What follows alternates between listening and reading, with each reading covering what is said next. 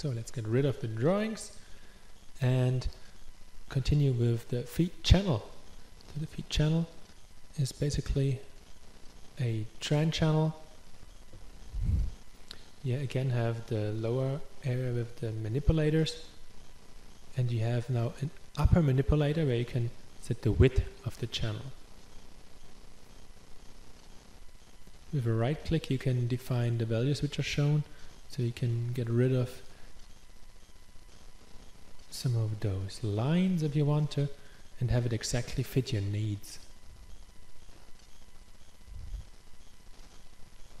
Then you have the fee spiral. You can have spirals inside the chart now. As we have the fixed axis ratio on here, this spiral is also fixed and doesn't change the points all the time. So you can decide to have it clockwise or counterclockwise. It will tell you possible important points to watch out for, where the intersections of the spiral arms are. You find a lot of details on all these Fibonacci and phi tools in the books of Robert Fisher. Now let's go to the next one. Let's go to Fibonacci corrections. Now these are the typical Fibonacci corrections which we know.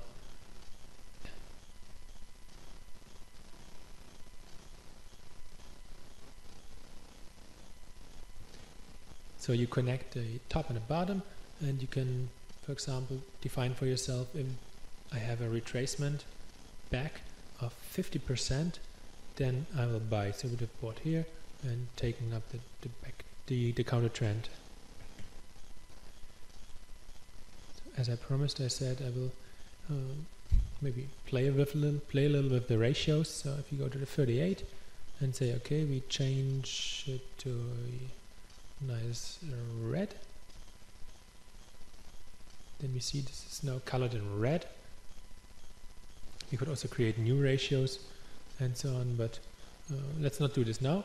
We want to extend this to the right, because then we can see it better, and now we can see our Fibonacci analysis extended and with our own colors. Next one is the Fibonacci extensions. So the extensions look pretty much the same. Let's get the chart a little bigger. So connect the high and the low, and then you can say, okay, these are Fibonacci extensions. They will simply add to the initially drawn distance. You can have also an alternative starting point. So this is quite a flexible tool. Now the Fibonacci time goals. Again, you can connect a high and a low.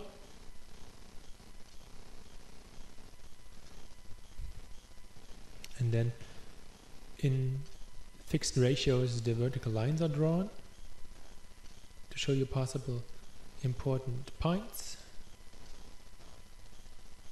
Then the Fibonacci arcs. So they can be used similar to the spiral. So you can again connect top, bottom, then you see important points in your chart. As you can see, the system remembered my red line. So at 38, my line is still drawn in red.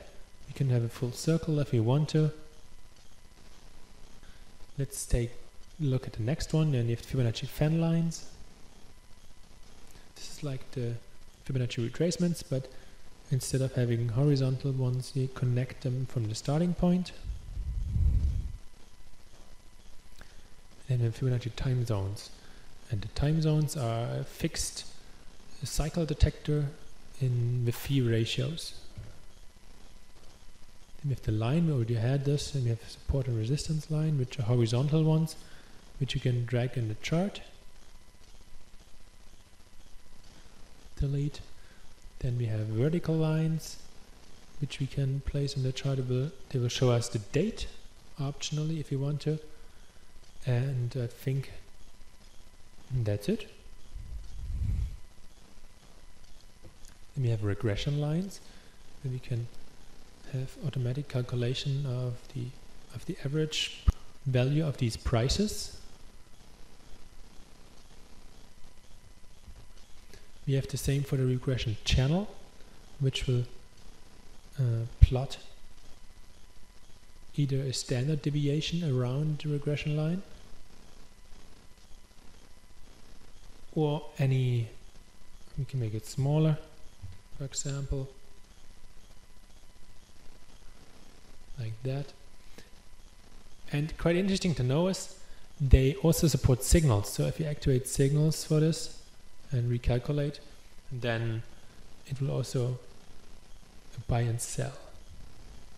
When it breaches the top, it will buy. When it breaches the bottom, it will sell.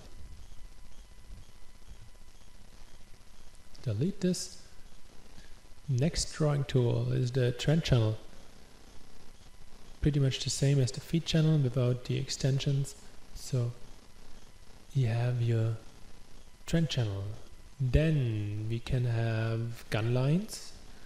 So gun is using the eighths. So we have a lot of drawing tools now relying on eighths of certain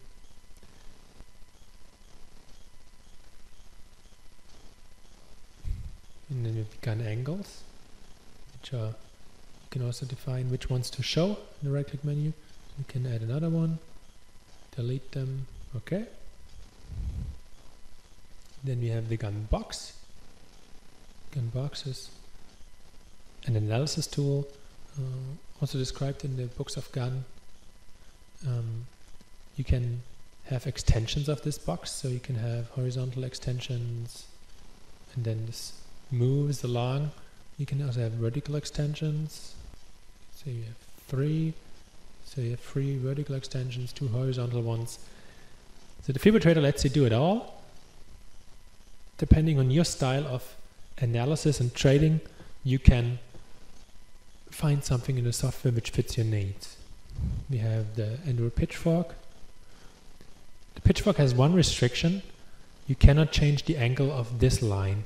So this is because all our drawing tools rely on basically 3 points, or 2 points, more to say. So they have a start and an end point, and then they have manipulators. But this manipulator can only have one value, so it's the distance value. Then we can draw plain text here and say, maybe here, name is text. Let's give it a better name. Let's say important low.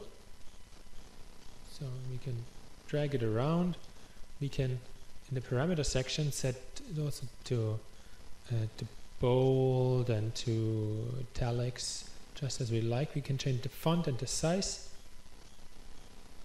So that's the idea behind text. We have a rectangle. The rectangle is to highlight things or to count things. So you can highlight something with the rectangle, but it will also automatically count from the start to the end what the range is vertically, what the volume, the accumulated volume is, how many bars are in here, how many days this is, and how many signals are in the rectangle. So you can use it as a statistics tool as well. Then we have a cycle tool where you can plot cycles on your chart, and they will have all the fixed distance of now 15 bars.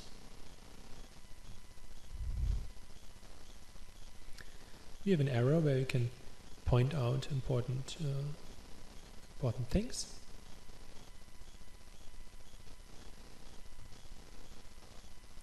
Next one are time price labels. Time price labels show you a little label, and the value is taken from the first point. So you have a little label from this point, then you can have a time price label to this point. And what happens as soon as you draw the second time price label, it will show you the distance between those two. So if you change it, the distance increases, decreases, and also the change. So you can have some statistics here in your chart, and this one relies now on this one. So you always take the one which is precedent.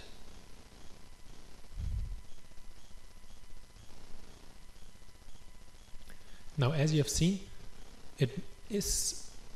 I'm positioning the prices sometimes manually. So if I actually want to snap it to the close, I can hold down the Shift key. And as you will see, it will snap to the exact close, not just to where I think the close would be, but to the exact value. There we go. Right click and we zoom out again.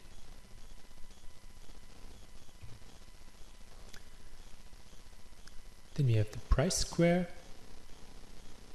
which is using basically 3 points and extending the parallel. Then we have an arc where we can highlight things which we think are important. The interesting thing is if you are above the chart, then it will close, then we'll draw an arc which is close to the top. If you are below the chart, it will draw an arc which is close in the bottom. So if you move it up and down, you will see it will change dynamically. So you can highlight important things with the arc. And last but not least is a very powerful drawing tool. You can, for example, point out important locations to buy and sell. And the neat thing is they can also create signals. So if you activate signals for those, then you actually get a little buy signal which will influence your strategy. So let's say you buy here. When you click below the chart, you buy. When you click above the chart, you sell. So here you sell. Okay, activate the signals for this as well. And now you can actually see how the system calculates also the results. So these are real signals which you can simply draw. And you can use it to illustrate a strategy to customers or to other people.